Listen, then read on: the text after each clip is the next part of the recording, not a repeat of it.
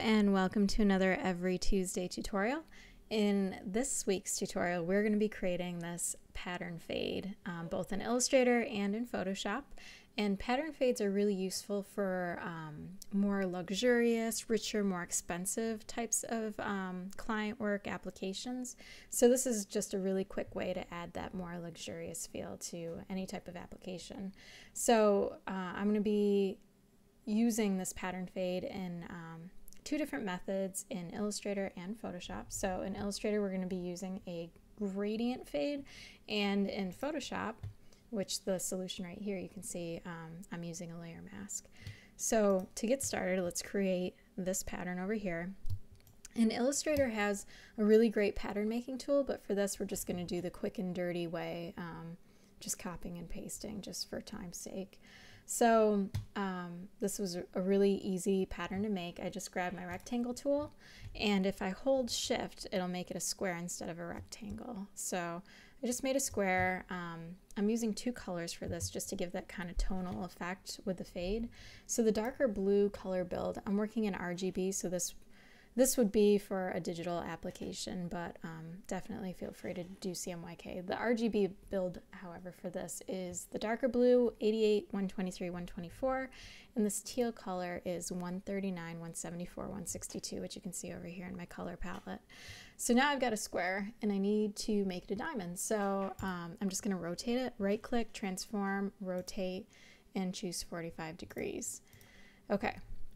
So now I need 8 of these in a row, evenly spaced. So I'm going to click on this, I'm going to hold Alt, and as I drag, I'm going to hold Shift to keep it in a straight line. Then I'm going to grab both of these, Alt, drag, hold Shift, all of these, Alt, drag, hold Shift. Okay, so now I've got them in a row, but they're not evenly spaced. So in order to do that, I'm going to rubber band select all of them, and then up here, I'm going to click on this horizontal distribute center button, and you could see them shift a little bit. So now there's the exact same space between each one of these. And I don't really like this diamond bounding box. It's kind of enormous. So I'm going to change that by right clicking, transform, reset bounding box, and that just makes it a little easier for me to work with. So last thing we need to add is this line through the center. So you could do this two ways. You could either grab your rectangle tool again by hitting M on your keyboard, or I'm going to use a stroke using the line tool. So I'm going to grab the line tool. I'm going to click in the center of the leftmost diamond. I'm going to drag, and then I'm going to hold Shift to keep it straight, and then go to the center of the rightmost diamond. Now you can see I don't have any color on it at all, because if you look over here, my stroke is empty. So I need the same color applied to it. So with this brought forward, make sure to click on this so it's in front of the fill. I'm gonna hit the I keyboard on the I button on my keyboard, and then I'm gonna hover over the color that I need, hold Shift, and now by default in your stroke palette, it has a 1-point stroke. If you don't have your stroke palette over here, you can get to it by going Window, Stroke. And I want a 5-point stroke, so I'm just gonna select this, put in 5, and I'm good to go. All right, the only thing is I need this to be a shape and not a stroke. So in order to create a shape out of a stroke, I'm just gonna go up to Object, Expand, and make sure it's selected when you're doing this. And then just make sure stroke's selected. If fill's selected, that's fine too. Just hit OK. And now I've got shapes. I got a bunch of shapes right here. Everything's a shape. But I want this entire thing to be one shape. So I need to merge all these together. And to do that, I'm going to come to my Pathfinder tool right here. I'm going to click this Unite button. So that becomes one shape then. If you don't see the Pathfinder, same way you got a stroke palette, just come up to Window and Pathfinder and you'll see the same thing. So we're almost there.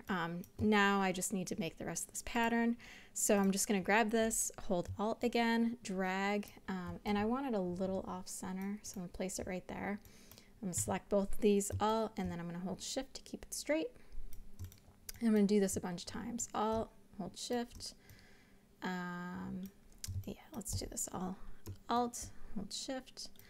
All right, now I got a lot of these, so I'm going to shrink them a little bit. I'm going to select them all, hold Shift. This just uniformly scales everything. All right, so we need to make sure that the space like from this one to this one is the same as like this one to this one. So in order to do that, we're going to vertically distribute everything. So instead of this button, we're going to hit this button, vertically distribute center. And you can see everything shifted a little bit. And I want to group all of these together, so I'm going to hit Command G on my keyboard or Control G if you're on a PC. And now when I click one, I click them all. All right, next step, we've got our pattern. So now we need to get this foundation, this background in. So I'm just going to hit M on my keyboard. I'm just going to freehand a rectangle, and I'm going to color it this blue, which one more time is 88, 123, 124. All right, so now when you drag your pattern on top of your rectangle, you'll notice it's behind it, and we want it in front. So all you have to do is select your pattern only, right click, arrange, bring to front, and now it's on top. All right, so we're gonna apply a gradient onto this, but the important thing to know about gradients and shapes is that a gradient is applied to one individual shape. Even if, like we've got a group of shapes, so each one of these is a shape on its own. They're just grouped together. But we need this entire thing to be one shape. Otherwise, when we apply a gradient, there will be a gradient in here, there will be a gradient in here, and in here. Whereas we need the gradient to span across all of them at once. So in order to create this entire thing as one shape, it's called a compound path that we need to make. So with our group selected, we're going to go up to Object, Compound Path, and click Make. The keyboard shortcut is Command 8 or Control 8 on a PC. Do not skip this step. This is really important for our fade. All right, so that's all. It doesn't look any different, but it is different. And you'll see why in just a moment. So now with our pattern selected, we're going to come over to our gradient palette, which you can get to by going Window Gradient, and it'll show up. So this is the color of our pattern currently, but we need to apply a gradient. And all gradients in Illustrator by default go from white to black. So we're just going to click on this color and drag it in. All right, so now we've got white, the color we want, and black in here. And we want this color on both ends because we're going to go from 100% of this color to 0% of this color in order to create that fade. So I can get rid of the white by just clicking and dragging off, but every gradient needs to have a start and a finish, so it always has to have two colors at least. So I can't just get rid of black the same way I got rid of white. So in order to, now you can see we can't just drag the color again because it's got that gradient, the color to the black in there.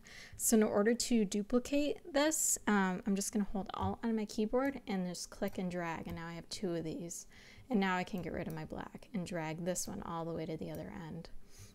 And this little node right above it, this is, this shows the transition of where when we have 100% of this color to 0%, this is where that transition takes place, and you can drag it, and I'll show you how that changes as we move it in just a minute. So I'm going to click on the leftmost one and make sure it's 100%, and then I'm going to click on the rightmost one and change the opacity to 0%. And by default, it's going to fade from left to right, like we have it right here. And you can see as I drag this, it changes where the fade begins. So now the fade begins closer to where it's 100%, whereas if I drag it all the way over here, the fade begins as it gets very close to 0%. So I need this to go at an angle, so I'm going to do a -45-degree angle right here. And if I drag this transition to, like, you can see location right here, I'm going to drag it to 20%. And if I deselect, you can see I've got that really nice fade going in right there. And that, I'm really happy with that, so I'm going to keep that. So the last thing that I need to do is crop it in. You can see over here I don't have any kind of pattern hanging off. It's actually clipping masked into the shape. So that's, it sounds a lot harder than it is to do. So all I'm going to do is I'm going to select this background rectangle color, and you can see I've got it selected because it's the dark blue right here. And I'm going to hit Command C or Control C on a PC, and then I'm going to hit Command F or Command, well, I'm going to deselect over here. Then I'm going to hit Command F on a Mac or Control F on a PC, and that's going to paste that exact same shape, only to the very front. So it's exactly on top of it, but it's on top of everything else. All the other elements here, it's the topmost item. So with that selected, I'm going to hold Shift and I'm going to select just my pattern. So now I have the pattern in that top shape selected, and then I'm going to right click, make clipping mask, and now it's masked inside there.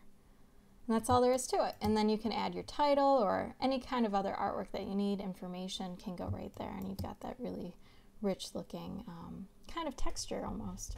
So that's how you do it in Illustrator. So let's quick do it in Photoshop. I'm just going to grab this pattern. I'm going to hit Command C or Control C on a PC, jump into Photoshop. I'm going to turn off the one that I did as the example, so I'll just get rid of it. All right, so we've got our shape again, and I'm just going to hit Command V or Control V on a PC. I'm going to paste it in, and now I'm going to hold Shift and just enlarge it. That looks pretty good. All right, so now we need to fade it. So we need to use a layer mask. So I'm going to click this button right down here to apply a layer mask. And we're going to grab our brush tool, which you can get to by just hitting B on your keyboard.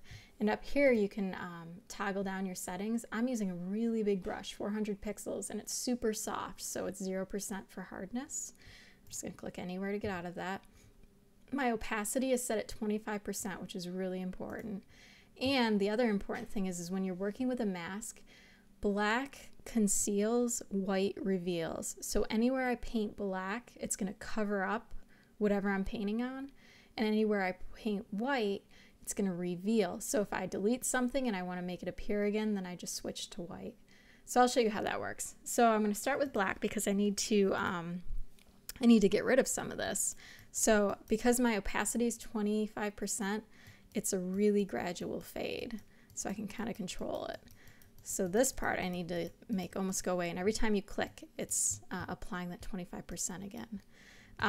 So say I erased too much right here and I want to bring it back. So if I hit X on my keyboard, it actually reverses the black and white. So now I'm painting white, and all I have to do is paint over it, and you can see it reveals it.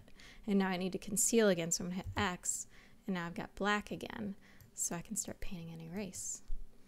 So that's a pretty good fade right there. So in order to crop this in like we did in Illustrator, I'm just going to right click right here on my pattern layer and create clipping mask, and now it's masked inside of there just like we did in Illustrator. So that's a quick way to make a pattern fade in Illustrator and Photoshop using two different methods, and we created our own pattern. Pretty productive. Alright, so if you like tutorials like this, please subscribe. I release a new tutorial or freebies over on my blog every Tuesday. There's a dash between every and Tuesday every week. So thanks for watching, and I'll see you next time.